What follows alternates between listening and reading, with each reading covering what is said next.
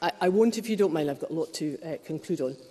For example, how ridiculous is it that in the current funding position in higher education, it is skewed against that? We have domiciled Scots desperately wanting to take up university places to study medicine, for example, but they can't get in because of the intense competition from foreign students who are paying extra fees which make them a more attractive financial proposition for our struggling... No, it's not rubbish, whoever said that. It's absolutely true.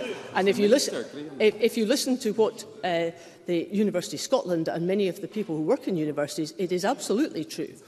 And the trouble is, particularly in medicine, they go elsewhere and they never come back to Scotland. We need these people. We need their skills because they are highly valued.